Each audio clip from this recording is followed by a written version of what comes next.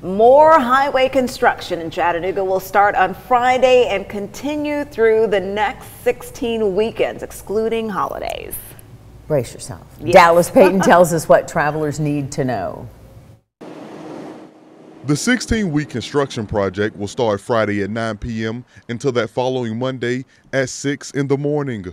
TDOT Region 2 Community Relations Officer Rayanne Bradley explains what to expect this weekend. I-24 West from the US 27 North on-ramp, so that's exit 178, to the I-24 West on-ramp from US 27 South will be reduced to one lane. Bradley says the construction will force TDOT contract crews to shut down one of the on-ramps. The William Street on-ramp to I-24 West is going to be closed for this work as well.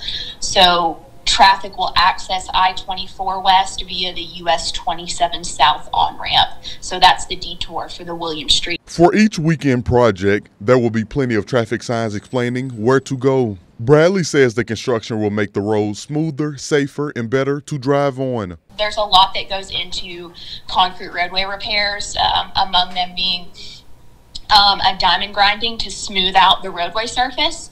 And then due to the nature of concrete repairs, there is an extended amount of time the concrete has to cure before it's hard enough to carry traffic again. Bradley says the construction will cause traffic delays and drivers are asked to seek alternate routes. And we highly encourage drivers to slow down, pay attention, follow all of the posted signage that'll be in place, and to avoid the area during this time if at all possible. But if you do have to travel through the area during this weekend, give yourself plenty of extra time.